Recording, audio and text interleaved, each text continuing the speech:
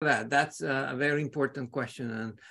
And the book, The Revenge of Power, has a whole chapter on that, on the notion that politics is not delivering. Politicians now in power have to go. Que se vayan todos in Spanish is, throw them all out. And anti-politics is we don't believe in the politicians, we don't believe in the private sectors, in the bankers, in the journalists, in the clerics. We don't believe in anybody. Nobody is reliable. And again, here polarization and feeding polarization also helps. Is anti-politics is not, I don't want to play by these rules. And that opens the space for charlatans, demagogues, that again come and promise. A big example of this is Hugo Chavez, of course.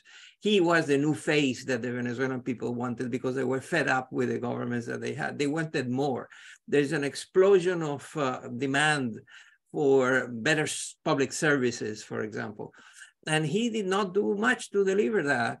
And so the way to do this was to feed polarization and denounce rivals, make them into illegitimate enemies and all that. And that's part of this, of the menu when you have this situation. But the whole notion of anti-politics is a very dangerous current, because instead of getting, people are hungry, they have an appetite for new faces.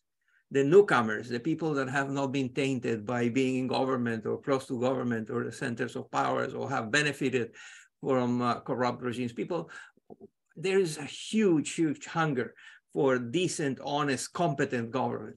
And that's not coming through, so what you have, given that you don't have that, you cannot satisfy all these high expectations of the people, then you have to rely on populism, on polarization, and post-truth.